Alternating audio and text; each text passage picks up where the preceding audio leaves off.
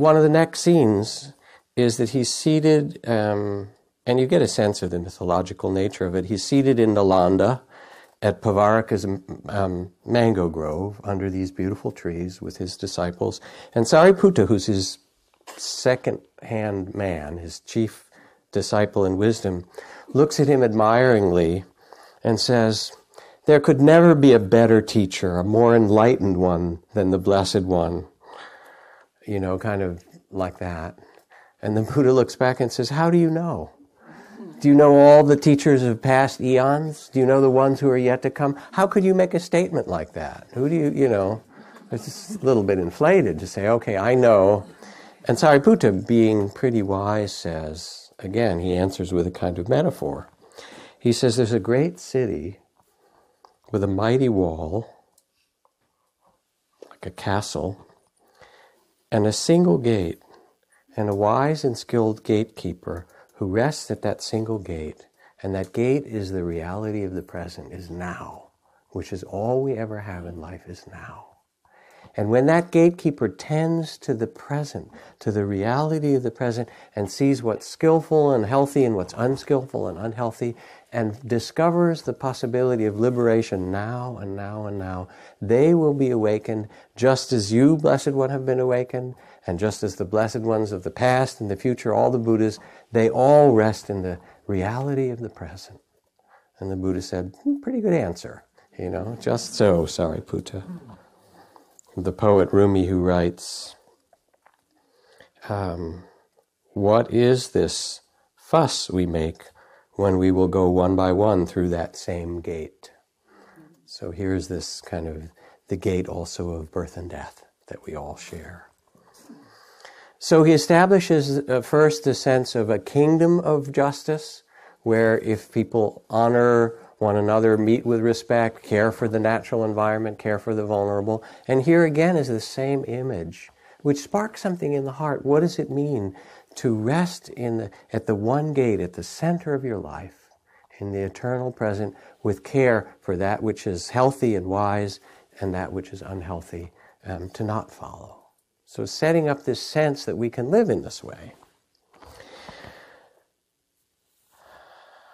And then, having set up this sense, the Buddha goes on to teach about how, in fact, all who are awakened rest in mindful awareness, or what I was calling loving awareness. This is the abode of the awakened ones, the abode of the Buddhas. And they then get up and they wander and they come to the banks of the Ganges River. And they're at the river, and the river is quite high, and there's some boats, and there's someone crossing the river in a great raft made of logs. And the Buddha says, at that point, in the flooded, he said, this raft, what is its value, my friends? Kind of these very simple, elementary questions. And they say, to cross over to the Buddha, to cross over.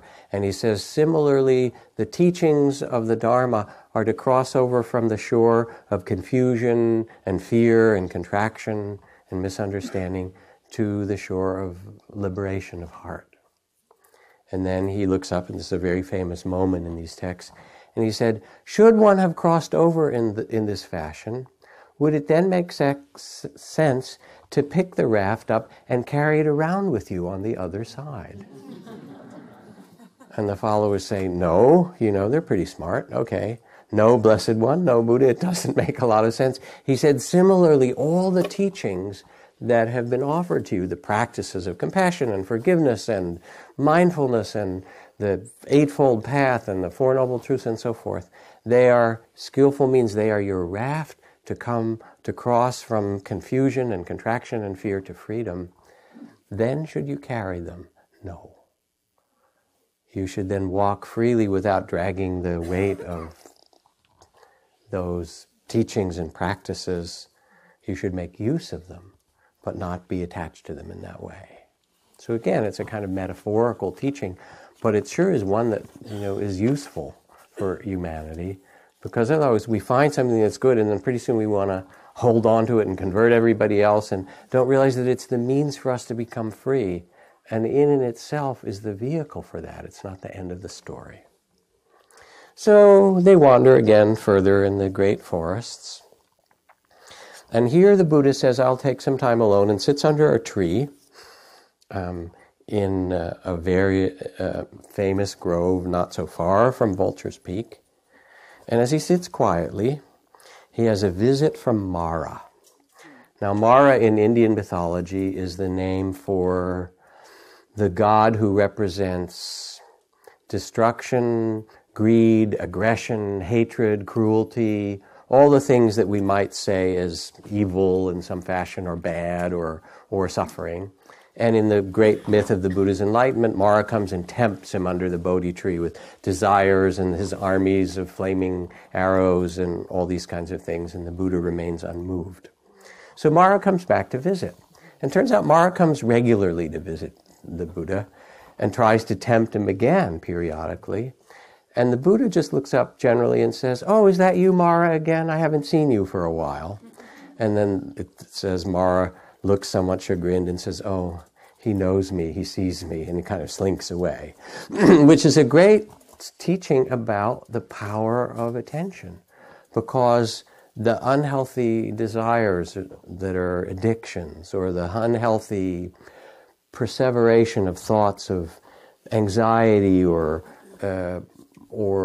anger towards somebody that you rerun over and over again, you know those forms of Mara that come to you.